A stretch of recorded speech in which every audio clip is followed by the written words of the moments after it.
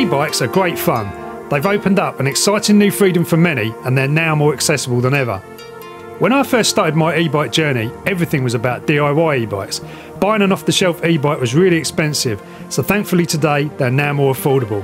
However, I do feel like some factory e-bikes lack range and power, and this can really impact on your adventures. So today we're going to be modifying this Engwe M20. More range, more power. So I do really like the M20. It's a fantastic e-bike. It's just so capable because you've got dual suspension, it's got a nice look about it, it's got decent lights on it, and it's just a great little kind of town hopper for just bobbing around and avoiding loads of traffic. But the range really sucks on this model. This battery just seems to deplete really fast. I don't know if it's something to do with the display. The reading on the battery just doesn't kind of match up with the actual voltage of it, so it gives the impression that it's depleting quicker, but I don't think so because it just seems to have like very little range. But that being said, I don't think it's actually a very big battery anyway. Yeah, it's only a 13 amp hour battery, so it's not very big at all. So that is why we're going to fit one of these bad boys. This is absolutely huge, 30 amp hour, and it's slightly higher voltage as well. And we'll come on to that in a minute because this bike should be able to handle that, no problem. But just look at the size of this. This is a beefcake. This is going to give you so much range, more than double the range of this, and it will be more as well because the voltage is a little bit higher. So that's what we're going to stick on this bike here, and yeah, we're going to have to make some mods. So with the battery removed, what we need to do is get this battery holder off, because what we need to do is access these wires so that we can actually connect this battery up to the main power. It's literally 2 wires, but anyway, we need to get this off first, so let's just start by doing that. Just 3 screws. So just leave that middle one in there just to hold it for now. And what I want to do is get into this main box here so I can basically get access to the wires inside. So let's undo these. Now once this is done, you can sort of slide this up. So we're going to just undo this screw now. So you can see once the cover comes off, you've got these 2 wires here, red and the black. That's what we're interested in. So we're just going to remove this completely. The best way to do that, get some snips, just cut this funky connector off.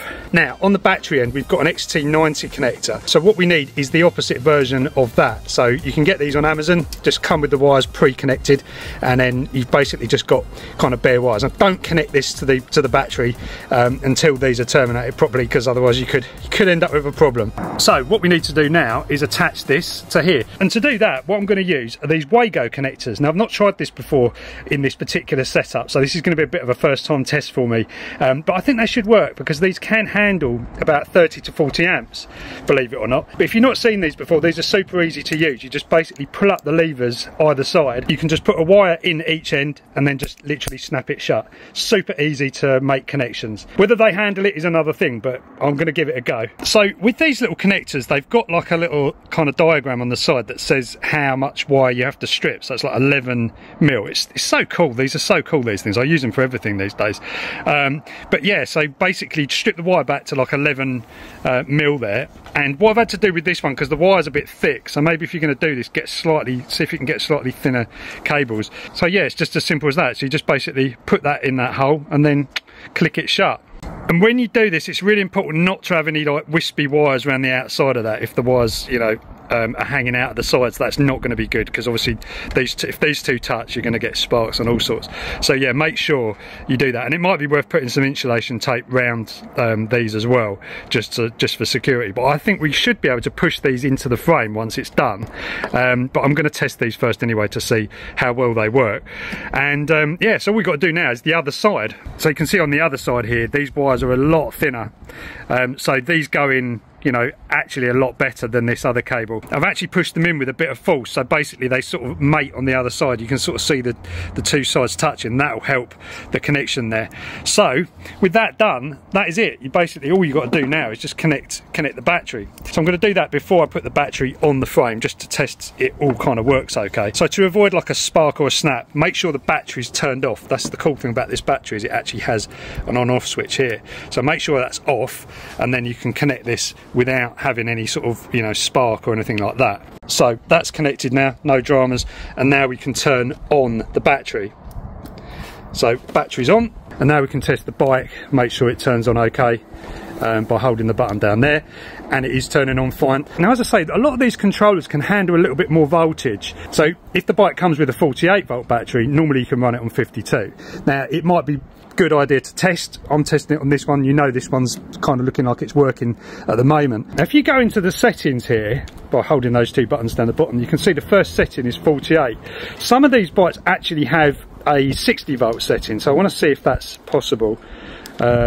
It doesn't look like it. It looks like this one has 48, but 48 to 52 I think will be fine. So as I say, we're going to test that out in this video, and we'll see if anything blows up. If we do a quick blip on the throttle,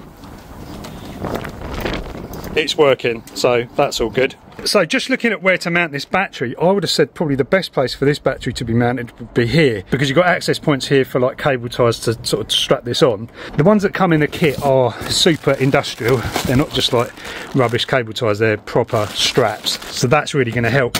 But yeah, having it down here I think is good, because it's kind of just going to sit there on its own anyway.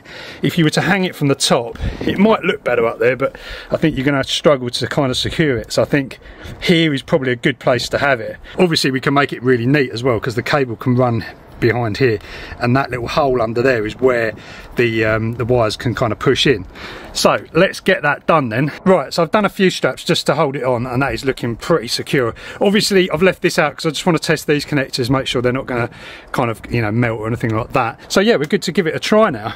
Okay, so I've done a few runs up this hill, backwards and forwards, just to see if these are getting warm, and they're not at all. So I think we're good to use these. Ultimately, the max power on this bike is about 1000 watts. So realistically, that's only going to be like 20 amps at like 50 volts or something like that. So I think we're absolutely fine on that. What I will do, just for safety, is just wrap these individually in insulation tape and then tuck them into the frame. And then I think we're good to go, guys. So let's go back and sort that out. Right, all done. So I've given the battery a little bit of a charge. So it's got this really cool battery display here. You just push that button and it shows you. So we're on 81%. So I'm going to take it for a little spin down the town, grab some lunch, and then we'll see what it reads after.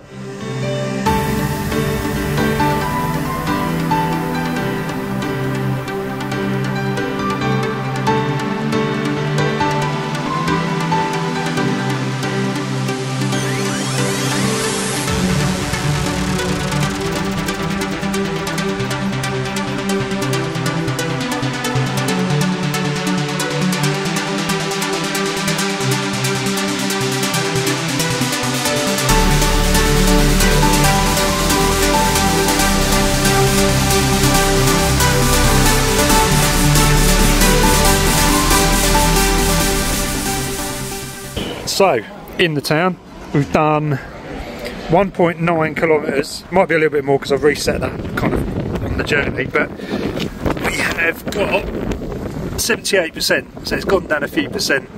I was going pretty quickly, and there was a few hills as well. Okay, back at home now. Let's see what the battery's reading. So the battery is reading 76%, so it's gone down another couple of percent. So that's going to be a lot of trips to the town. I think I'll take it for a little run around the park now.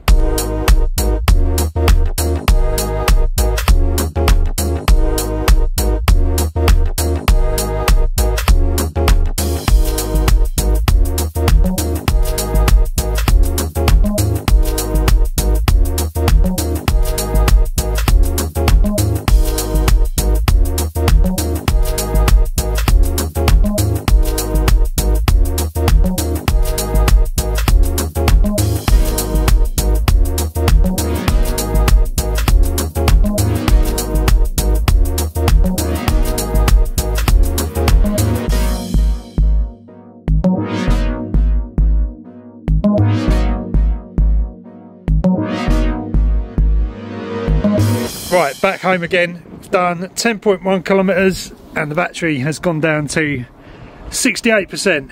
So you get the idea, guys. This is It's going to have loads of range. So a quick note about the charger that comes with this. This is sort of one of the higher quality chargers that you generally get with these kits. It's got a built-in fan.